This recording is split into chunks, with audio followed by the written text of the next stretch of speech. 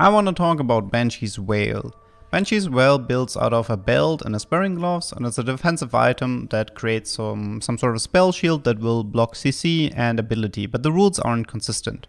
Here we have a Twitch. What do you think will happen? Even though it's a physical ability, bam, Banshees will block the Twitch ult damage. But it doesn't work for every unit like this. For example, here we have a Malzahar, and Malzahar is a pretty nasty champion who tends to ignore Banshees. Here we have a situation where we have a Ezreal monster who's gonna eat the first Malzahar ultimate, and as you know, when a person dies, or when a unit dies, the Malzahar ult will bounce. Well, turns out that Banshees doesn't actually help against the Malzahar bounce, and this Syndra will die from the initial Malzahar cast, even though she had a Banshees. Sucks to be her. Next up, we have Khazix. Khazix's ability will enhance his auto attacks, which in return will not get countered by Banshees. And kind of to add salt to the wound, he will also mana reave his targets. Honestly, this is kind of an interaction I didn't expect to find, but here we are.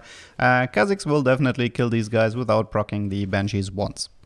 And to wrap up this video, I will also show you a new interaction that got added onto the PBE. As you know, with Talon and Blitzcrank, that Talon was able to proc the Banshees on his first auto attack, and then Blitzcrank hooked the Misfortune in this scenario. But this interaction doesn't work anymore. I don't know if it's Blitzcrank's hook becoming faster or whatever, but yeah, you cannot abuse Talon Blitzcrank anymore to counter the Banshees.